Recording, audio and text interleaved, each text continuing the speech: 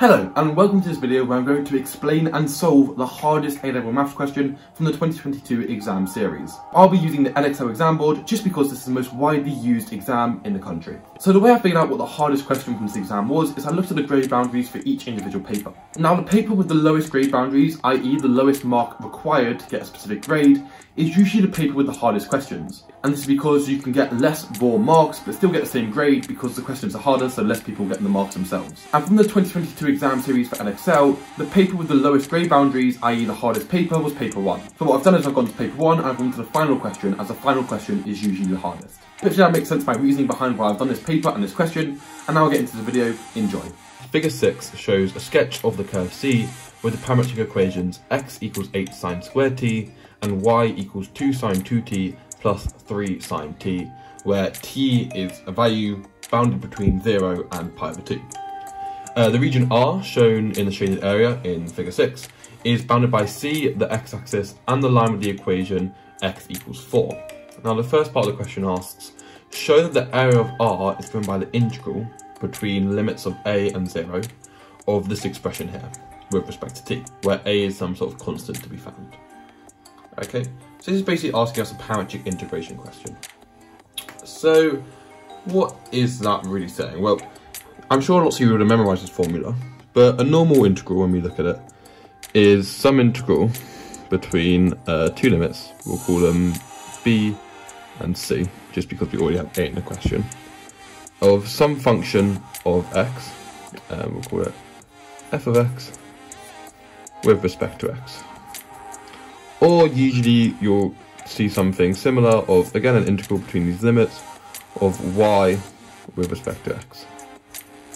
Okay, now a parametric integration is a little bit different, because what we've got now is we've got these functions for x and y, which are functions of t.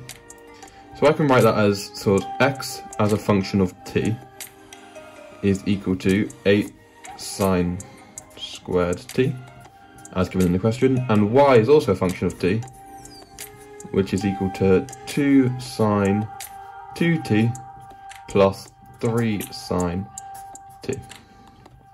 Okay, so we have to sort of slightly adapt this integration we're used to get sort of an equivalence for when we're using parametric integration. And there's kind of three things we need to change. First, we need to change the limits. Second thing we need to change is this y. And the third thing we need to change is what we're kind of integrating with respect to. It's no longer with respect to x, it'll be with respect to t. Okay, so let's start by looking at the limits. So the limit of our original function are 4 and 0. So I can write b is equal to 4, c is equal to 0. And you can see on the diagram, right, the limits are x equals 4 and x equals 0. So now what we need to do is find some equivalents for t values. And all we do there is plug these values for x into our equation for x in terms of t. So for example, we have the equation that 4 is equal to 8 sine squared t. I'll call this t1, just to see what we're solving for. Okay. We can rearrange this to say that x is the same as a half equals sine squared t. So what does sine t equal? Well, it's root a half plus minus. So sine t is equal to plus minus root a half, which is the same as root 2 over 2, because that's 1 over root 2, and then if we rationalise, we get root 2 over 2. And then you might know this just from basic, just memorising it, but you can always consult your calculator. These are always calculators. Important thing to note is it's important to have your calculator in radians for this, or if you have it in degrees, to convert to radians. So mine's in degrees at the moment, so I'm going to get an angle, which I'm pretty sure is going to be 45 degrees. Yep, we can check the negative as well. Negative 45. Okay, so we get that t1 is equal to either, we have two options, 45 degrees or negative 45 degrees. To put that into radians, that's pi over 4 or negative pi over 4. Now, a lot of students get kind of a bit caught up here. Essentially what this is because we're squaring it, there's two values that when squared give the same value. But remember that t exists between 0 and pi over 2. So it's going to have to be this. So in the exam, write a little comment saying t exists between 0 and pi over 2, therefore t cannot equal negative pi over 4, so t1 must equal pi over 4. So that's our first limit. To get the second limit, we do the exact same thing, but now we're substituting 0. So 0 is equal to 8 sine squared t. Quite simply, that means that 0 is equal to sine t. Right, because if sine squared t is 0, then sine t is also 0, plus minus 0, but it's the exact same thing. And therefore we can know that, I'll call this t2 by the way, t2 is now equal to 0, because sine 0 is 0. Also sine pi is 0, sine 2 pi, etc. But remember, t exists between 0 and pi over 2, so it must be that t2 is 0. So now we've got our limits. Instead of b and c, what we've got as our limits is pi over 4 and 0. Okay, so that's the first one we've adapted, the limits. The second thing we need to now adapt is this value of y. And all we're going to do is put in the equivalent. Okay, so remember initially we're talking about when you first learn integrals is something like this, which I'll actually put in the actual value. So 4, 0, y dx. But we're saying that's the equivalent of something else. So that 4, when we're doing it with respect to t, goes to pi over 4. And I've just shown y. And the 0 stays at 0. Now instead of y, what we put in is our function for y in terms of t, which is 2 sine 2t plus 3 sine t. But now, we can no longer be integrating with respect to x, so it's the function of t's. So instead we need to integrate with respect to t. But dx and dt just aren't the same thing. Okay?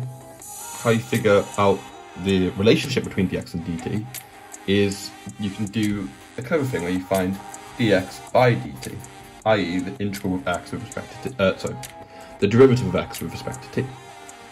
So now we're using a bit of, remember that x is equal to 8 sine squared t. It's now a bit of trainable. Okay, so that 2 comes off, so we have 16 sine t, and then what does sine differentiate to? It differentiates to cos. So if dx by dt is equal to 16 sine t cos t, we can say that dx is equal to 16 sine t cos t dt. And therefore we've got some sort of equivalence between dx and dt. So we can substitute this whole thing in for dx.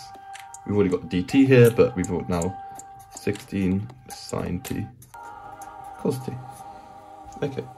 And now what we've done, and this is kind of explaining the itty-bitties of parametric integration, we've gone from what we know the area is equal to under the graph, and we've just converted this. Instead of now being integrating y with respect to x, we're integrating some function of t with respect to t with different limits. But it's all equivalent, and hopefully the way I've shown it, you can see that everything is equivalent here.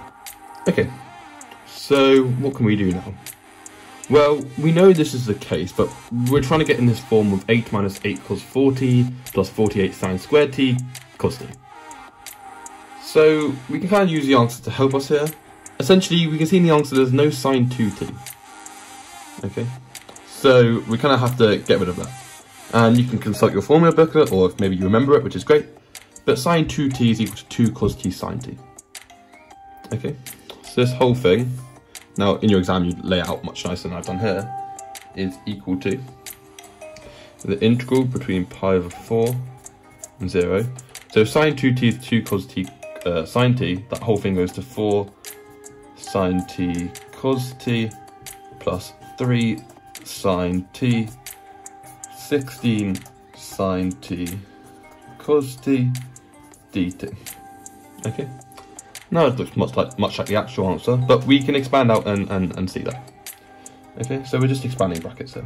So again, integral between pi over 4 and 0. Now the 4 times the 16, that gives you 64 sine t cos t plus 48, sorry, sine squared t cos squared t, my apologies, because sine times sine is sine squared, cos times cos is cos squared, plus 48 sine squared t cos t dt.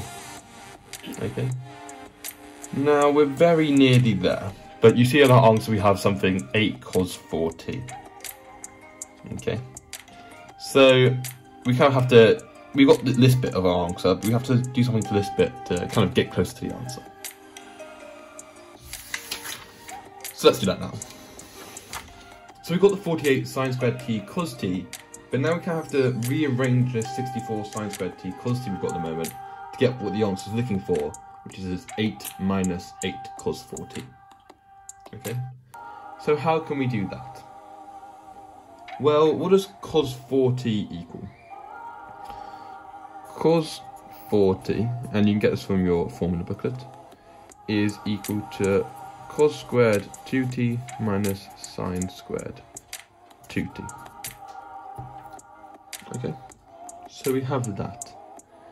Now that is the exact same as 1 minus 2 sine squared 2t.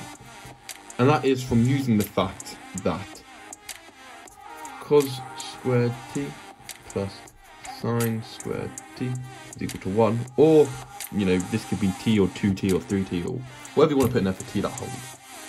And a lot of people don't actually know why that holds, so let me show you that now. Now you can skip forward if you know this already. But essentially, if you have a right angle triangle with angle t, and this length 1, this is a hypotenuse, right? And this is the adjacent, this is the opposite. Remember from GCSE, sine t or sine theta is equal to opposite over hypotenuse, and cos t or cos theta maybe is equal to the adjacent over the hypotenuse. Okay? So therefore, if the hypotenuse is 1, quite simply, the adjacent is equal to cos t, because we're dividing it by 1. So therefore, this is just cos t, and by the same logic, this is just sine t. Right, does that make sense? You're just using these formulas with the hypotenuse equal to 1. Cool, and therefore, Pythagoras theorem, states a squared plus b squared equals c squared. Therefore, sine squared t plus cos squared t is equal to 1, because c here is 1. And that's where that comes from. It's very, very simple indeed. But a lot of students use that formula without knowing where it comes from. So I thought I'd just show you that. Okay, so we have this. And now what we can do is use our formula for sine 2t, which we've already used before. That's 2 sine t cos t. And this whole thing's still squared, because it's sine squared 2t. Okay, which yields an answer for this whole thing of 1 minus 8 sine squared t cos squared t. That's what cos 4t is equal to. And remember now we've got 64 sine squared t cos squared t. So we can rearrange this whole thing that we've just found to give us that 8 sine squared t cos squared t is equal to 1 minus cos 4t. And remember we've got 64, so we can just times everything by 8.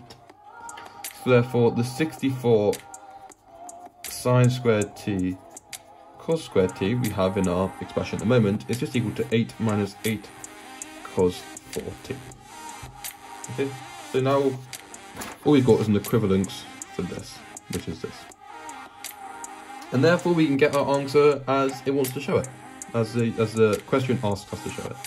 So the integral for this area is equal to the integral between pi over 4 and 0, because we solved the equivalence of the limits, of this expression 8 minus 8 cos 4t plus 48 sine squared t cos t with respect to t.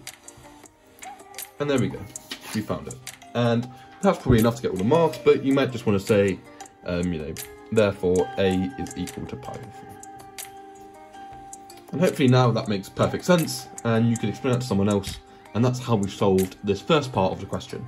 So now let's move on to part B, which says, hence, using algebraic integration, find the exact area of R. So when it says find the exact area of R, we know we don't want to be having any like messy decimals in there, etc, etc. We want everything to be a fraction or an expression. You know, pi's in there is fine, just something that is perfectly exact. We don't want to be doing any simplification ourselves. Okay.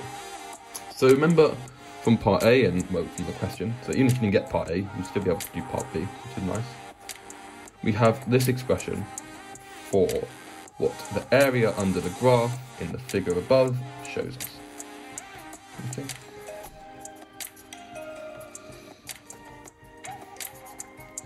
And we need to integrate this. So, simply enough, this seems really easy to integrate. Well, this seems easiest to integrate, it's just a constant. This bit seems a bit tricky. Okay. but I'm going to show you a way that this isn't tricky. If you have a good understanding of actually differentiation, you might even be able to see it straight away.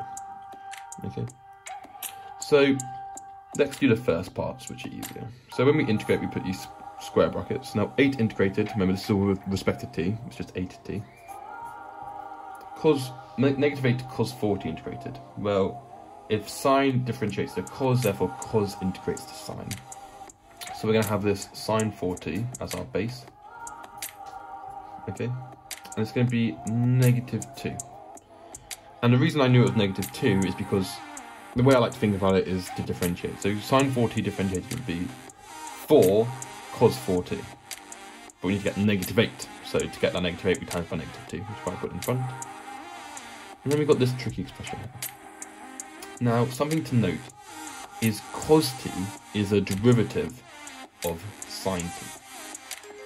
Okay, so if you think back to chain rule, if I said differentiate sine cubed t, to differentiate that, it would be chain rule, so 3 sine squared t cos t. Now 3 sine squared cos t is very similar to 48 sine squared cos t, right? In fact, all you need to have is 16 of those to get the 48. Does that make sense? Maybe I'll show this properly. I'll do a little aside to show this. So because cos t is the derivative of sine t, we can use reverse chain rule. i.e. if I said differentiate, so d by dt of sine cubed t, that is equal to 3 sine squared t.